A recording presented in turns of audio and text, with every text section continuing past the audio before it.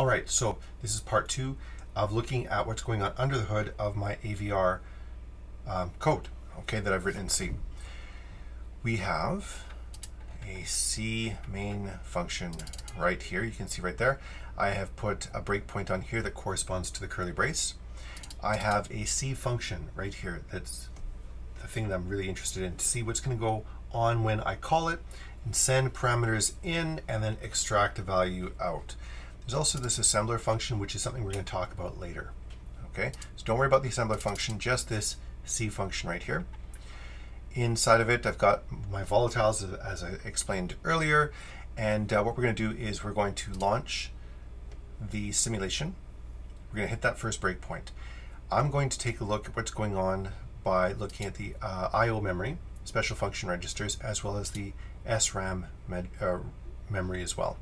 Okay, we're going to switch this over to my watch window so I can watch the variables from a C perspective. Okay, so and then after that we got to disassemble. So I click the disassembly button, and here we go. So I'm going to step through the code. So first thing that I want to point out is that we are going to be using some assembler mnemonics here. And when we get down to, say, this line right here, maybe you'll ask yourself, why is it that we've got this 00 and this register 24-bit? This is actually how the compiler is dealing with the variable and storing values into it. But we'll show you that in a second. All right, here we go. So we're going to step, step, step. Oh, look, what just happened there?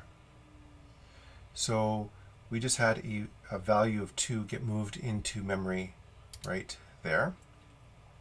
Let's keep going.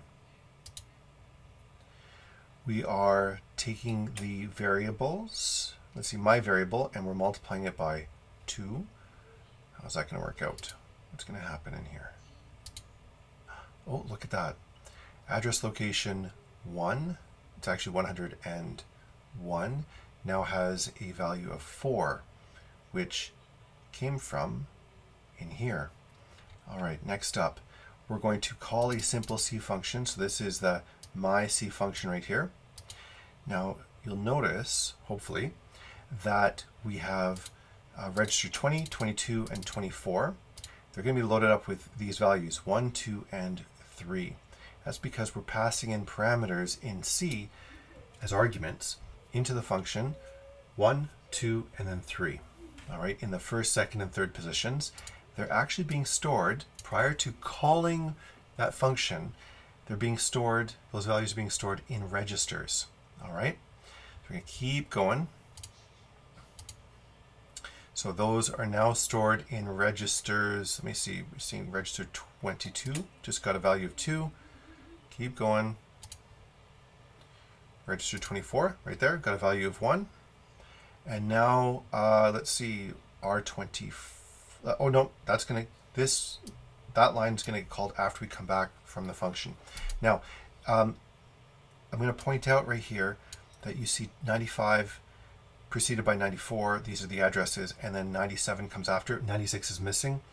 The disassembler isn't doing a very good job right here of showing what a sort of a 2-address assembler command is, and so you're not actually getting the complete command right here. But what's going on, you see this call is going to be calling to the function. It's going to be basically jumping to another location memory where the function that we've defined in C is located. That's where it's getting at. The address is wrong because it disassembled it wrong. But let's, if we step next, we should get into that function. All right, oh, and there we go. So we are currently inside of that function, and you'll notice that there's these 2 push commands right here.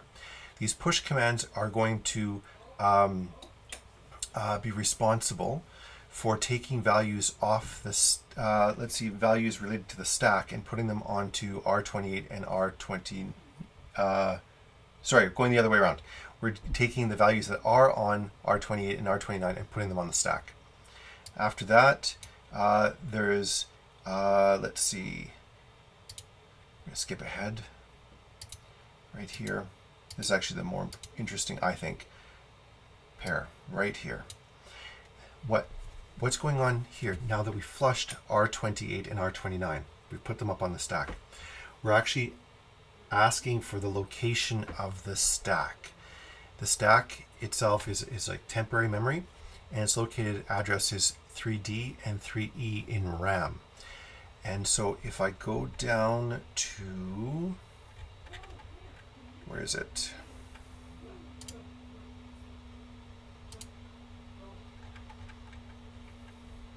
There we go. There's my stack pointer right there, this line right here. And you'll notice that the stack pointer contains the values 0, 8, and F5. That's the location of memory, okay, that contains the last piece of the stack, basically. All right. So 0, 8, and F5 are going to get stored in 28 and 29, or R28 and R29. So we're going to scroll back. R28 and R29. You can see them right there. They're valued at 118 and 0. After these two commands right here, they're going to contain the stack values, or the stack pointer value, the location of the stack. See? 8 and F5. That was what was contained in the stack pointer. So that is the location in memory of the stack. And if I go all, and so the stack itself is located down here at the bottom of the SRAM data memory that you can see right here. Okay, so next I'm going to skip ahead a little bit. Next, next, next. Now hopefully what you'll have noticed is down here where I said the stack was located, 1, 2, and 3 just got stored in the stack. Where were they coming from? Where was the stuff located? Well, those values were located in those registers we mentioned before, R20, R22, and R24.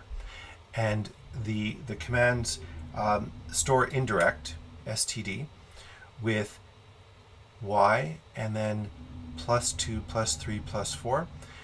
Y is actually the combination of registers R28 and R29.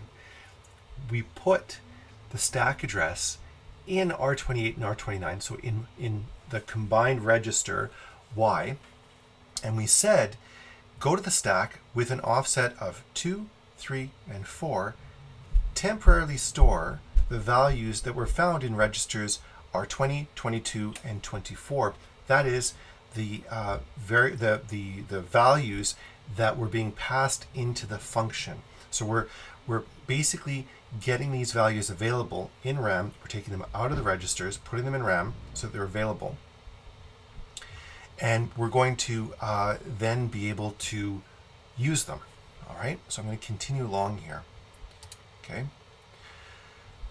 So from there, I need to load values that are found in RAM, okay, at stack +2, stack +3, stack +4.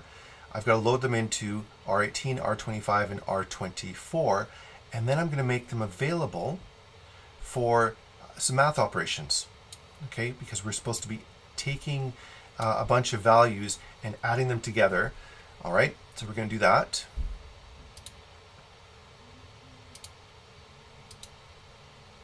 Adding and letting it do its math. All right, so now I have a value of 9 that is stored right here at a location of stack pointer +1. That stack pointer +1 right here, stack +2, 3, and 4. +1, +2, +3, +4. Okay, so those variables, those values are being made available for the calculations via the stack. After that, there's some checking in here. We're not going to get into the details of what's going on, but we talked about it in the last video where I'm just thresholding the the result of that math operation between 0 and 20. Don't worry about the branches and comparisons that are in there. I'm going to skip past it. All right. So then we have LDD. All right. So this is going to be a load mnemonic. And again, we're basically going to be taking the value from y plus 1, which was 9. So y again is the stack pointer, plus 1 is that, and we're going to be putting it into R24. Effectively, we're going to be storing it in register R24 so that we can call it back. We're going to check to make sure that that's actually the case when we're back in the main function. All right. And then what happens next is we're popping values off of the stack. The stack itself won't change. All right. But the pointer for it will, as we remove values from it and put them back into the registers where they were taken from in the prologue. So we're now in the epilogue or end of the function. We're going to pop stuff off the stack, and then once we're all done, we will return back into the main function. So here we go. We're going to step, step, step, step, step. And again, we're returning the values for R29 and R28 because R29 and R28, which is the combined register Y, which is what we were using internally here for saying where the stack was located. We don't need that anymore. All right, so we're going to return the old values of R28 and R29 back in, and we return back to the address before we went into the function, okay, which, remember the call function right here, or the call command? Right, we're now 2 lines or 2 memory locations afterwards, where we're back here to STS, which is store direct, sorry, to RAM. All right, but basically what we're doing is we're saying, well, there was a value that was being stored in R24. We stored that in one of the last commands that we had in our C function. When we come back in, we want to grab that value of R24 and we want to put it into, it turns out, I don't know why it's 0, 0 like this, but basically it's the, it's going to be address, I believe it's 100, okay? I'm going to scroll back up if I can do that. There we go. All right, so that 0F, if I'm right, should get replaced with a value of 9. Let's find out if that's going to actually happen.